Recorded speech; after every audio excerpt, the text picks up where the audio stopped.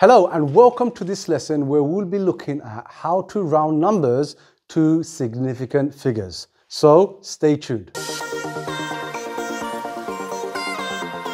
Behind me we have three different examples of numbers. Okay, so here we have 17.4864, then we have 49,329, and then we have this decimal, so 0.042908. But what is a significant figure? What does it mean, significant figure? Write down this terminology. A significant figure is the first non-zero number that turns up in your number, okay? So here, the first significant figure is the 1. It's not a 0, it's a non-zero number. So 1 is the first significant figure. And here, the first significant figure will be the 4. 4 is the first significant figure. Now, look at this number here. You see, this is not a significant figure because the first number is not non-zero. It is 0. So 0, if it comes first, cannot be a significant figure. And if we continue, again, this is not the first significant figure. 4 here is the first significant figure. So here, 1 is the first significant figure, 4 here, and 4 here as well. And of course, after that, any number can be a significant figure. So here, 7 is the second significant figure, 4 is the third significant figure, so on and so forth. Here, 9 is the second significant figure, 3 is the third significant figure, so on and so forth. 2 here is the second significant figure, 9 is the third significant figure, and here, this is an interesting one, so make a note of this, we have 0 again. Remember, 0, if it comes first in your number, it can't be a significant figure. However, if you've had one number already which is not a 0, then here 0 is the fourth significant figure. Okay, this is very, very important to understand that. Okay, that 0, after it comes in the numbers where you've already had your significant figure, it can hold a significant figure place value. So now what we are going to do is we are going to round numbers to a particular significant figure.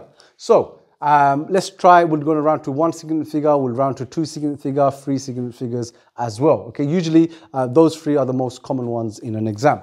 All right, and each time we do this, we're going to start on this order. We're going to do this one first, then this one, and then we're going to look at that one last, because this one sometimes can catch a few people out. All right, so let's look at this. We're going to round to 1 significant figure, 2 significant figure, and 3 significant figure.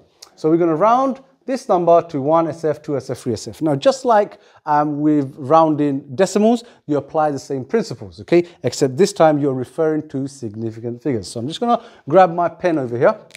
So 1 significant figure is the number 1 here, all right? So we want to just write the 1 here, but we consider the number next to our first significant figure. Now, if this number is 5 or more, then we increase the first significant figure by 1, okay? However, if it's less than 5, then we leave it as it is. Now, we have a 7 here. So the first significant figure here, let's just write this down here. So 1 would stay. This is part of our number, right?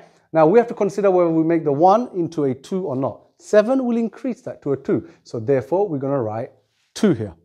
Now, our answer can't just stay as a 2, okay? We have to have a place holder here, because this is 17.4864. It's a huge value. It's in the 20s or between 10 to 20. So therefore, we can't just relegate it down to becoming a 2. So we'll make it into 20. So rounding this to the first significant figure will be 20. We don't have to write the rest of these numbers down. Hopefully you've understood that. We will look at it with this one and this one as well, and then you'll start to get the hang of it. Because as with everything, you need to do a couple of examples. All right, so now let's round this number to 2 significant figures. So this is the first, this is the second significant figure. So we'll consider the numbers after that. So 4, it will leave the 7 as it is. So to 2 significant figures, this will be 17 to 2 significant figures. What do you think it will be to 3 significant figures? Try yourselves and see if your answer matches with mine.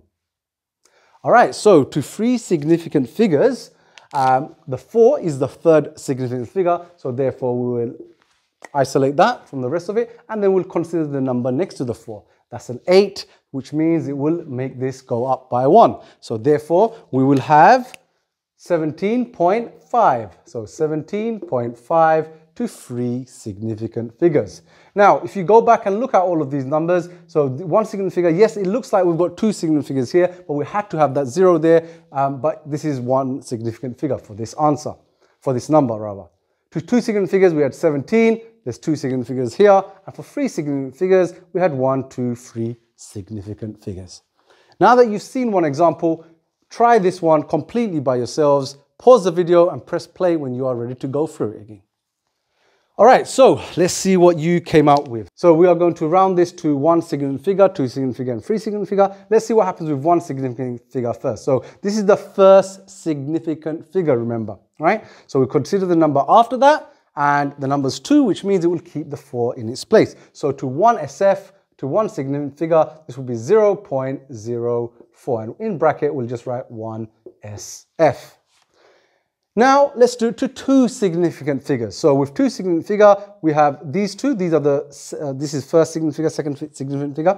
And then we will consider the number after that. Now, this is a 9. The 9 means that it will make this go up by 1. So this will become a 3, giving us 0.043 to 2 significant figures. And once again, can you see, if you look at the final answer, to 1 SF, we have 1 significant figure here. To 2 SF, we have 2 significant figures there.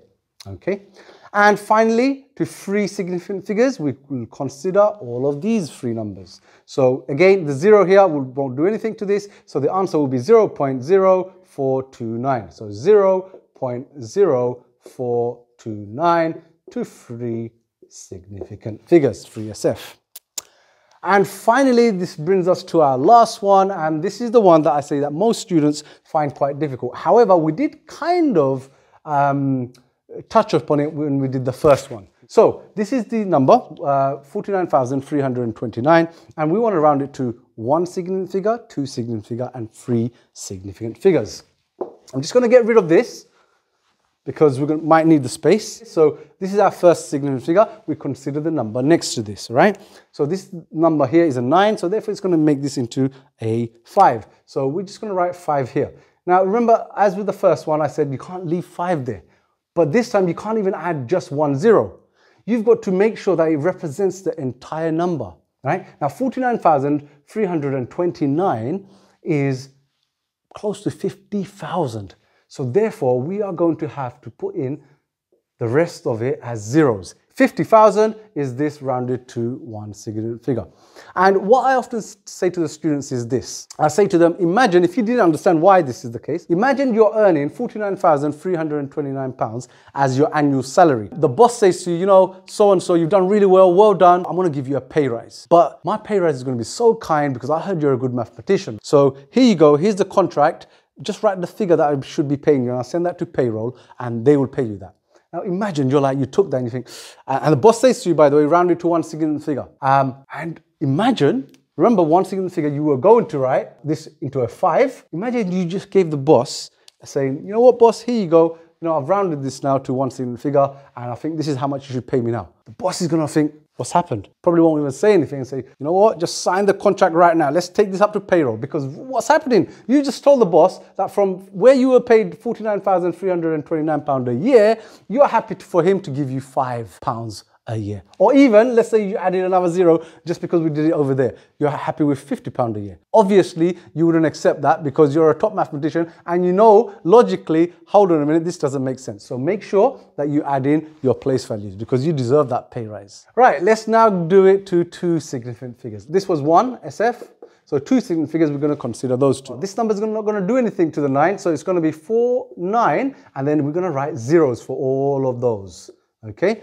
So if it's to 2 SF, the boss is giving you a, you know, like taking away pay from you. So if it's to 2 significant figures, your money, your salary is going to go down, okay, which you don't want. So make sure you tell the boss that give me my salary to 1 significant figure and not 2. And finally, for the third significant figure, we'll consider these 3 numbers. And therefore, this 2 won't do anything to this, so it'll be 4, 9, 3, and we're going to write 0, 0 for those. And there you have it. 49,300 is 3 significant figures rounded for this number. Hopefully you've enjoyed this lesson and you can now round to significant figures. If you like the video, please give it a thumbs up. Make sure you press the bell notification to be updated and informed with any new videos as and when they are released. See you in the next lesson.